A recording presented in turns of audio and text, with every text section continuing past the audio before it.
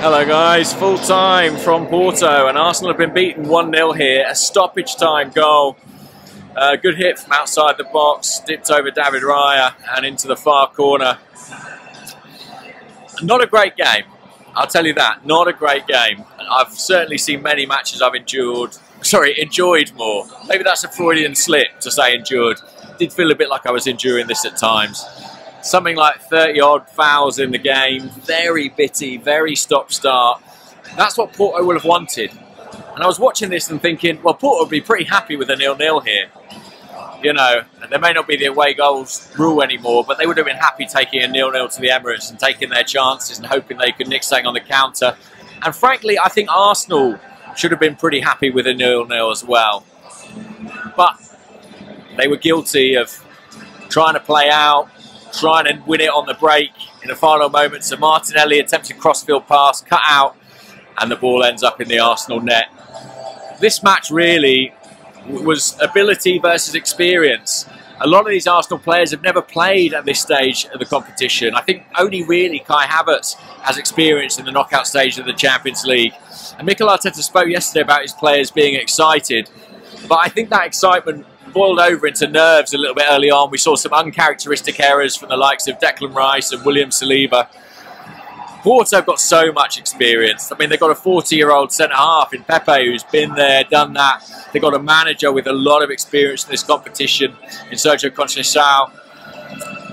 And they used every part of that experience, every inch of it. I mean, you need only look at set pieces. Set pieces have been such an area of strength for Arsenal, where they've been such a threat in recent weeks. And Porto nullified that, and they did it with gamesmanship, with being physical, with going to ground whenever they needed to. Ability versus experience, and experience won. Arsenal showed their inexperience in those final moments. I don't want to kill them for it, because I think, you know, they very nearly came away from this with the 0-0 Arsenal, and I don't think that would have been a bad result. You know, we've played Porto, I think, 6 times in the Champions League before tonight. We'd never won here, but we won every home game very handsomely. An aggregate score across the 3 games of 11 goals to 0. So, you know, I think Arsenal had every reason to believe a 0-0 here would have left them in a very good position in the tie. Obviously, 1-0.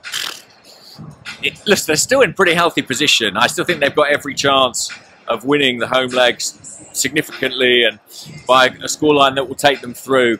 But I look forward to seeing what Mikel Arteta says about those final few moments. How frustrated is he with the naivety his team showed? I think he signalled really by making 1 substitution, and that being Jorginho for Trossard, a more defensive-minded player for an attack-minded player, that he was happy. He was happy with the 0-0.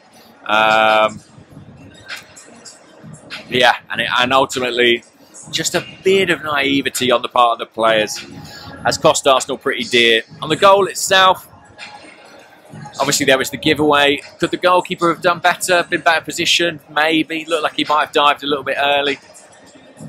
I think it's a good strike. I think it's a good strike as well. And at the other end of the pitch, you've got to say Arsenal didn't have a shot on target. And if you don't have a shot on target in the game, you leave yourself vulnerable, don't you? I remember saying that after the Newcastle match, you know, where we lost by a goal that many felt was unjust.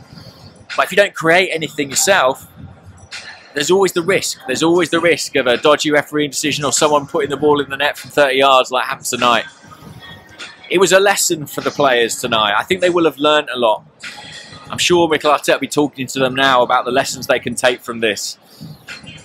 Was what Porto did, the way they played, the way they went about the game, somewhat cynical? Yes.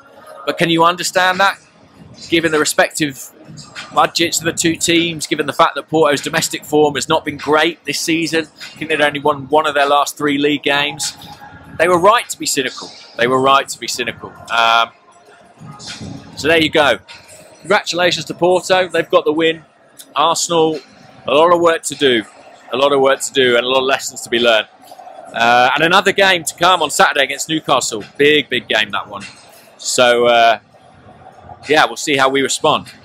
All right, take care, guys. Speak to you all soon. Bye-bye.